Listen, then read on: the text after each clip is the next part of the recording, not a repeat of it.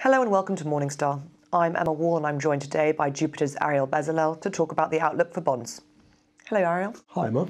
So you have called the juncture that we are at right now the perfect storm for bonds. Why is that? I think for risk assets in general, we're at a really interesting moment. Since the global financial crisis, it's the first time where the major central banks of the world are quite literally together now tightening policy. Now, risk assets have been on this fantastic bull run driven by primarily the fantastic amounts of liquidity that's coming to markets. Now you've got the Federal Reserve determined to raise rates.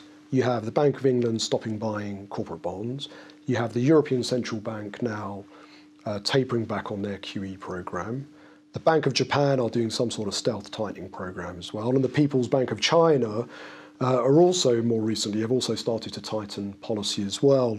So it's quite an interesting juncture, and I think we may have quite a volatile second half of the year as that punch bowl is slowly being removed from the markets. That means basically that rates are rising, but prices are falling. How do you find opportunities in an environment like that?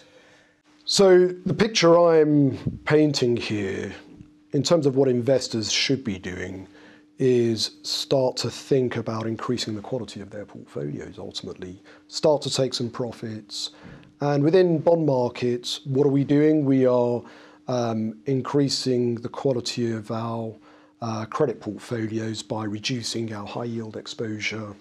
And with our belief that we're set for a more volatile period, and also the economic data is becoming a bit more mixed. So whereas earlier this year, it was all guns blazing across the major economies of the world, you are beginning to see signs that things are slowing down in some of the major areas like the US and China. And so with that in mind, we think it's time to actually start to, and this is somewhat non-consensus, actually start to scale back into government bonds. We think that, a disinflationary or deflationary shock is now more likely than a reflationary shock. Moving up the quality scale will be music to many investors' ears who have been forced to take on more risk than perhaps they are comfortable with over the last decade because, low risk assets simply weren't paying. Is this finally the beginning of the end and we're going to see that reversion into the old norm?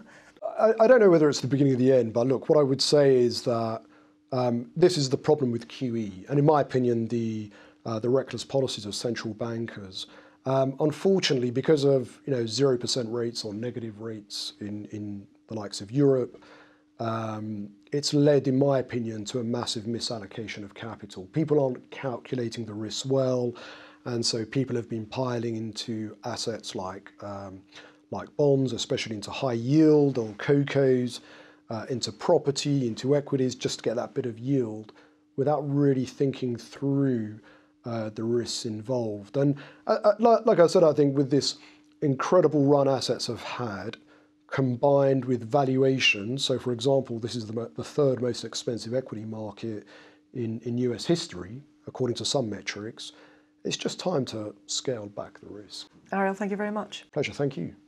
This is Emma Wall for Morningstar. Thank you for watching.